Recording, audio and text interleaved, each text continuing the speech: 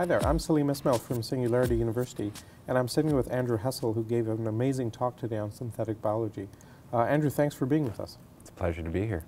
I've got a bunch of burning questions around how you're doing what you're doing and what synthetic biology is all about, and there's a lot of people who are very curious, so I'll jump straight into it. Can you describe it in a few sentences, what synthetic biology is? Synthetic biology is really genetic engineering. Genetic engineering, as we've called it in the past, is really more of an art form. We're putting a true engineering layer on it now, and that means being able to stand on the work done by others, being able to abstract it across different layers, and to realize real innovation faster and faster, building on the past. The core piece of equipment that's making this possible is a DNA synthesizer. It's driving it, turning biology really into an IT industry. The DNA synthesizer is a printer for DNA. It's automated. If you can type genetic code on a computer, ATGC, when you send it to a DNA synthesizer, it will assemble it. Wow. The layman on the street, what practical impacts of synthetic biology will he see in the next 5 to 10 years? I think they'll see more and more. If you look around today, really living organisms are the last thing that we've engineered on the planet. Everything else is pretty much synthetic. Drew Endy points this out in a lot of his work when his teaching. You know, we're sitting on an engineered floor, on engineered chairs.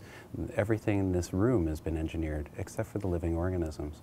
Now that all the barriers are falling away to engineering bacteria, viruses, and much higher organisms, we're really creating a parallel biology, one that's moving at about 100 million years of evolutionary time each calendar year.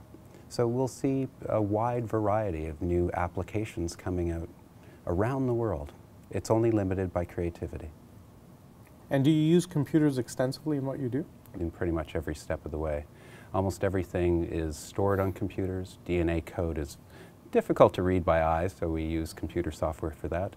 We have computer-assisted design tools for genetic code, and we do all the modeling of the metabolism that we're creating in computer software as well. And what are some of the recent major breakthroughs in synthetic biology? Well, you might have seen that Craig Venter recently synthesized an entire bacterial genome with these technologies. We're getting to the point where we can produce virtually any virus or small microbe with these technologies at a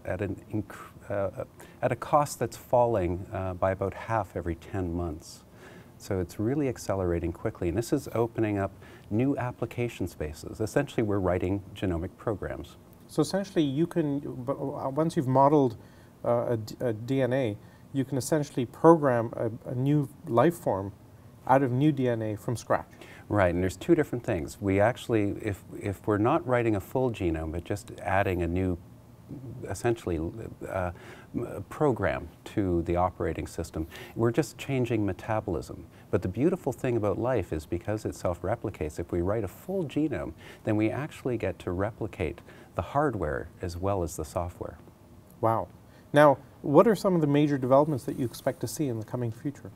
Well, I expect that we're going to get very good at programming living things to make a wider and wider range of materials, either chemical compounds or essentially new structural materials as well. Remember, wood is really an output of metabolism. We can now make cells produce drugs, new structural materials of all type, and many new compounds. So I like to say that everything that we've made chemically, we're going to start making biochemically. And this is powerful because we don't need very high temperatures, very high pressures, toxic catalysts, for example, and it all runs on sugar or sunlight. And presumably uses much less energy than conventional chemical processes today. Much less, because many of them need to be at high temperatures and pressures to work. All this happens in the same, essentially, environment that we live in. Wow. Now, you're doing something unique with Pink Army Cooperative. You're essentially open sourcing all of your work. And could you talk about that? The Pink Army Cooperative is an organization I've created to radically upshift drug development. We know that it takes about 10 to 15 years to make a drug and an investment of over $1 billion. But that's largely because we've been caught in a certain drug development model, producing one therapy for many people.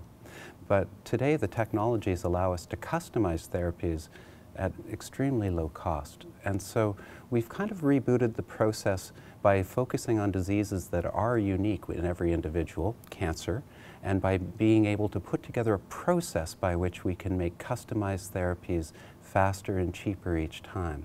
So the first time we do it, it's expensive, but it ends up getting, the prices fall at essentially Moore's Law rates as we move forward. How many synthetic biologists like yourself are there in the world today?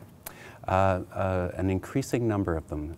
The MIT International Genetically Engineered Machines program actually attracts students that are interested in this.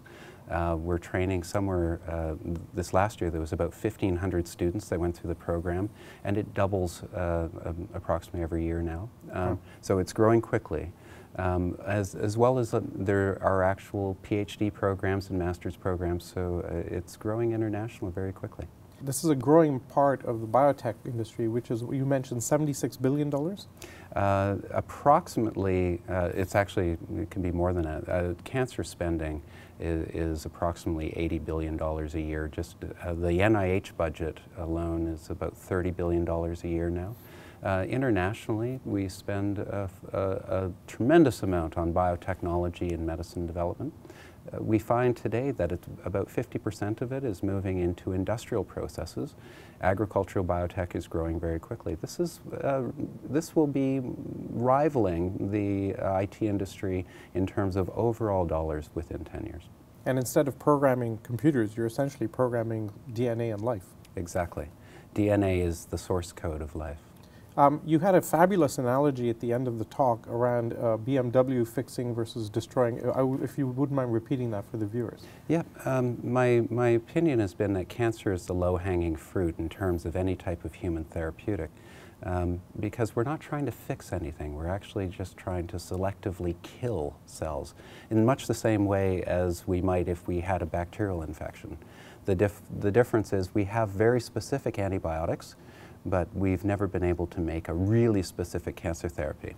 But when people talk about gene therapies versus a cancer therapy, it's the difference between trying to fix a cell and ultimately destroy it. And so I use the example of a BMW. A BMW is an extremely complex machine, as is a cell. If the BMW isn't working properly, trying to repair it requires very sophisticated equipment and training. Very difficult to do. But if you're just trying to destroy a BMW, basically an eight-year-old with a hammer, that car will never run again. Very much the same thing with cancer. We need very crude tools that just work very specifically. That's great. Thank you so much for your time, and thank you again for that lecture this afternoon. Thank you. It's a pleasure to be here.